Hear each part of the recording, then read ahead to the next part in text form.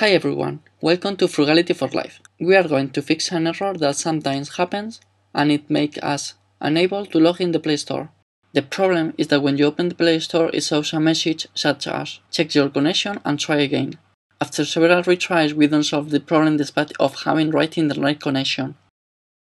We are going to press Menu, Settings, More, Apps, All, and we are going to look for Google Play Store.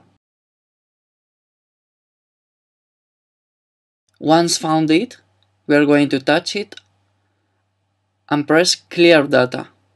Confirm with OK, then force Stop and confirm with OK.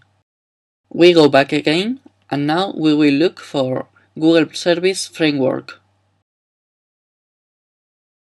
We are going to touch it, we are going to clear data and confirm this action with OK and then force Stop. Again we go back and now we will look for the Google Play service. We are going to touch it and then we press over Clear Cache. Then press Manage Space, clear all data and confirm. And now the last thing is to force Stop. Now we go to the desk home screen. And now we are going to proceed to reboot the phone, so the service we have forced Stop are going to restart in the right sequence during the boot.